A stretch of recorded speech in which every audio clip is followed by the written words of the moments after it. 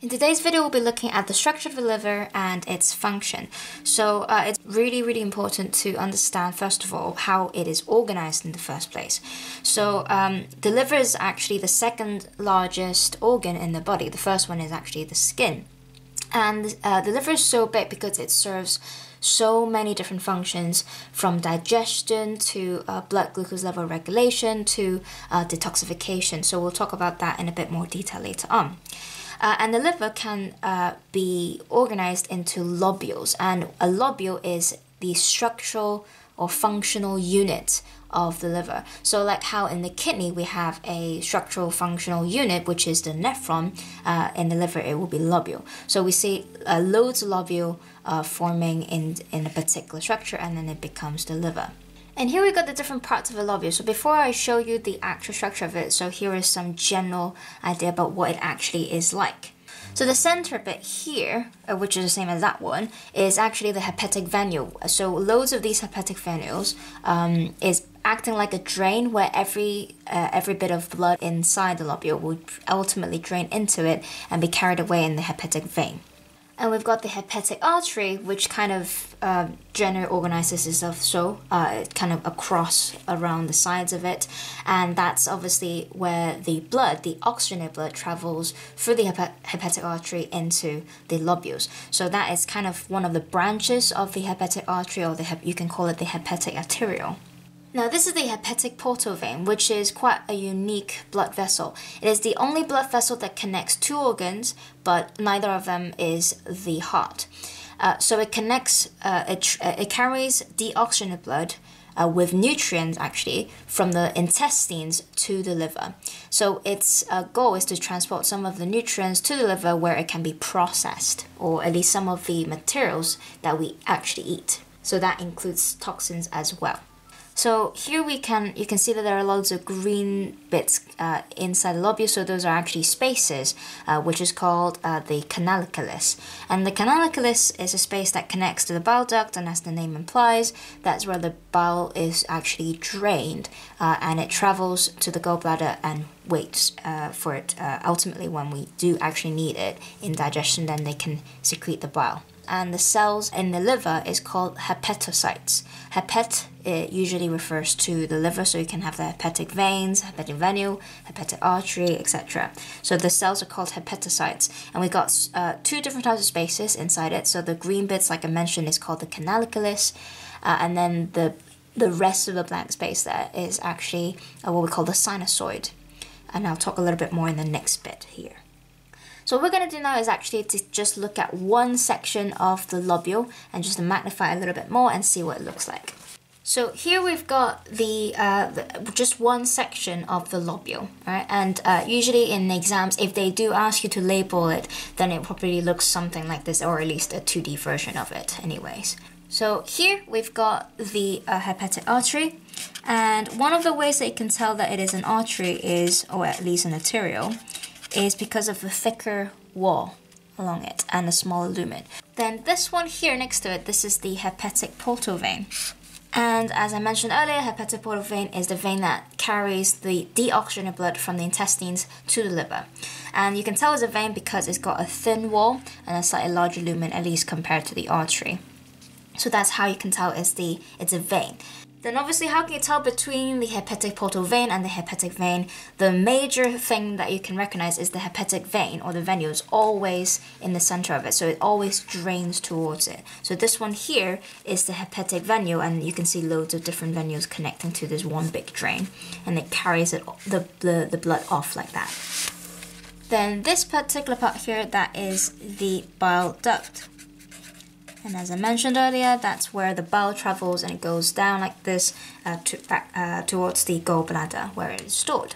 So these cells here, or the white cells, those are the hepatocytes. Like I said, they're just a liver cell, and they are really important because they are the bits that actually do loads of different functions for the liver, which I'll talk a bit more later.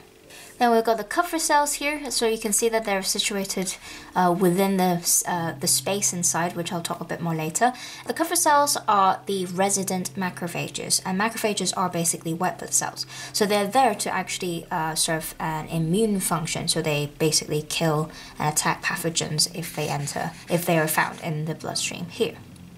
So these are Kupffer cells. And that's especially important because, like I said, they're responsible for many different functions. So if there is a liver infection, then it will be actually having a massive impact on the rest of the body or your health, basically. So the Kupffer cells are there to make sure they can almost be like the first line of defense in the liver. And then now we're going to talk about the two different types of spaces here. So you can see this one here, it's surrounded by hepatocytes and it drains into the bile duct, whereas this one, particularly here, so the blue and the red bits, those are signifying the sort of deoxygenated blood and the oxygenated blood coming in and mixing together. Right, so first of all, I'll talk about this part. I mentioned this word already before. This space is called the Canaliculus. So the Canaliculus is the space where all the bile is drained into. So these hepatocytes around it, one of the functions is to produce bile.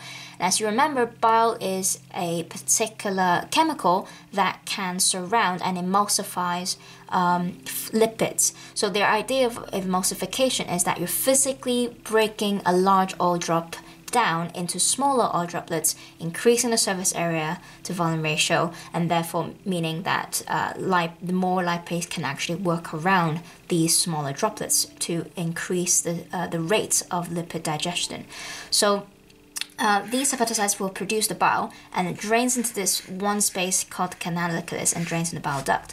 The way that you recognize that this one's the bile duct and not these other ones is that the bile duct is surrounded, or the Canaliculus is surrounded by hepatocytes, like that. There's a specific space that is almost like enclosed.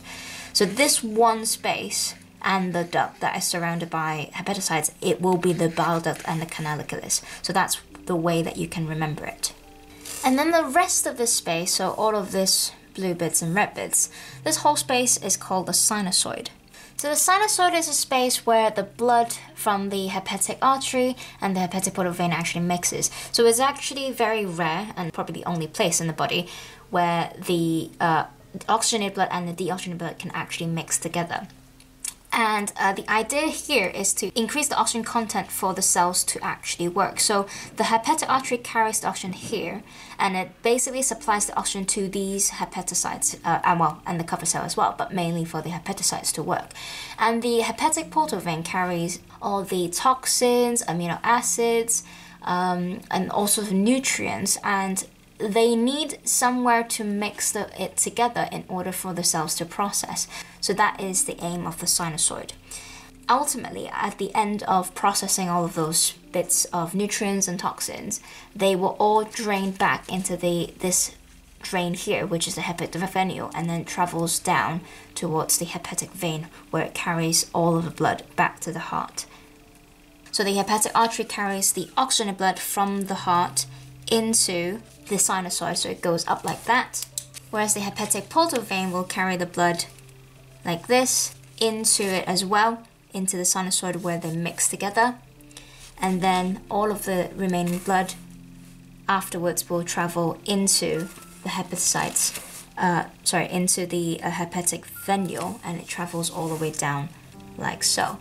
So it goes all the way in. So it comes up this way, goes all the way that way. And for the space here, obviously, then it actually exits the particular bile duct. So it actually goes this direction. So a very, very quick summary just on this part. We've got the hepatic artery carrying the oxygenated blood from the heart to the liver, and the hepatic portal vein carries the deoxygenated blood, but with all the nutrients and toxins from the intestines to the liver. And the two bits of blood would mix in this space called the sinusoid, providing enough oxygen for all the cells to actually work and process these nutrients and toxins. In this space as well, we've got Kupffer cells, so if there are any bacteria that is carried through, then or pathogens in general, they can destroy the pathogens in the sinusoid before they get transported any further, or actually infect the hepatocytes themselves. These hepatocytes also can surround an enclosed space called the Canaliculus, that is where which is where the bile gets drained into, and then the Canaliculus leads the bile duct where it travels to the gallbladder and it's stored. And then the rest of blood will travel through to here, which is the hepatic venule, and it travels to the hepatic vein, then back to the blood, and then the whole cycle continues again. So that is the structure of a lobule inside the liver. Now, to elaborate a little bit more about the function of the liver, and we will look at this in terms of the hepatocytes, because actually it is mainly the cells, the hepatocytes in the liver, that does the function. First of all, we can think of it as making, the hepatocytes can make bile, which is aimed for digestion. They can emulsify the fats, which is the key word that we use. Never say that bile is an enzyme, because it is not. It doesn't chemically break the lipids down, it just physically breaks the oil drops down. And emulsification itself is a physical process almost. It's not quite chemical, so just be aware. So hepatocytes can make bile, which goes on to digestion. In this particular chapter, however, they will focus on the 3 functions of hepatocytes that are responsible for homeostasis. And here they are. So the first one is that hepatocytes can convert glucose into glycogen, and that is about regulating our blood glucose level. So hepatocytes is sensitive, and they can, same as a lot of other body cells, especially like muscle cells, they can respond to insulin and glucagon. So when insulin comes in and binds to the receptors, hepatocytes can actually convert the glucose into glycogen, and if it's glucagon binding, then they do the opposite direction. They convert the glycogen back into glucose and then releases it out. So especially in this case where the blood from the hepatic portal vein can drain into the sinusoids, they can then do this particular process when they react to the insulin or glucagon and the glucose traveling from the hepatic portal vein and the artery. Another function of the liver in terms of homeostasis is deamination. So as the name implies, is deamination, so it's removal of the amine group. And as you may remember, that the amine group exists on amino acids. So what we say is that the liver, the hepatocytes, can actually remove the amine group from amino acids. And this is especially important in, let's say, old red blood cells or old or excess amino acids that we don't want. Then we can actually do this process, removing the amine group from the amino acid, and then there are 2 different things that happens here. So once you remove the amine group itself becomes urea ultimately through the ornithine cycle. And the ornithine cycle you do need to know in detail, but I'm not going to talk about it in this particular video. But the idea is that the amine group then becomes ammonia, which then becomes urea, which is a lesser toxic version of that. And then it travels through the hepatic venule and it goes to the kidneys ultimately, which then gets removed, which you learn a little bit more in this particular chapter anyways. And actually the other part of the amino acid after deamination, the rest of the amino acid can actually be converted into pyruvate, which is, pyruvate is the key substrate, you can say, for respiration. So it's actually quite useful. So if you don't have enough glucose to do respiration, actually one of the things that the body can do is to break the proteins down into amino acids. They go through this process, deamination, ultimately generating pyruvate. Obviously not ideal because you're breaking down muscle mass, but this is one of the things that can happen. Then the final function that we'll talk about today is detoxification. I think that's kind of obvious. The liver is especially important in processing any sort of toxins that we have or we ingest into our body. So alcohol, for example, and drugs. So even medicines that we take, like paracetamol or ibuprofen, all of those stuff, ultimately needs to be processed by the liver before we get rid of it. And so it's massively important. One of the key enzymes that the liver does have is called the alcohol dehydrogenase, which is an enzyme found in hepatocytes where they process the alcohol or ethanol into a less harmful version. So that is the one way that they can use the liver, or one way the liver can work to make sure these toxins are rendered harmless. Alright, so here's a summary of it. So we got the liver.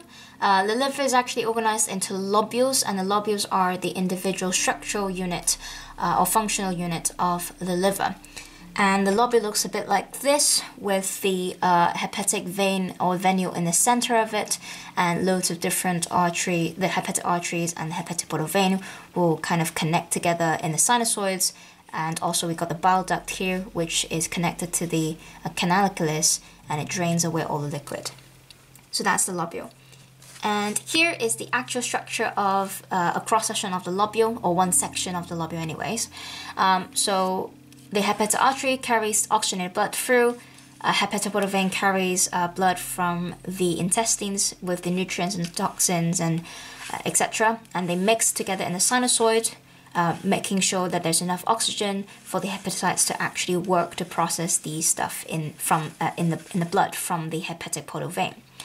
The Kupffer cells around here also kills any pathogens that enter in here to make sure the liver can function properly and preventing infections. Then the hepatocytes can also produce bile, which drains into the Canaliculus, the space here, which ultimately drains into bile duct and travels to the gallbladder. And the rest of the blood here would drain through the hepatic venule into the vein and back to the heart. And we say hepatocytes can have different functions. One of them is to make bile. Then the other functions regarding homeostasis is number 1, to convert glucose into glycogen to regulate our blood glucose level. It can also do deamination, which is the removal of the amine group from excess amino acids in the ornithine cycle. Then the removed amine group ultimately becomes urea, which we can get rid of through our kidneys, and the rest of the amino acid becomes pyruvate, which enters the respiration cycle. Then finally, they can also detoxify any toxins, such as alcohol and drugs, using, for example, enzymes like alcohol dehydrogenase to make sure our liver and our body can maintain its health. And this is the structure and the function of the liver.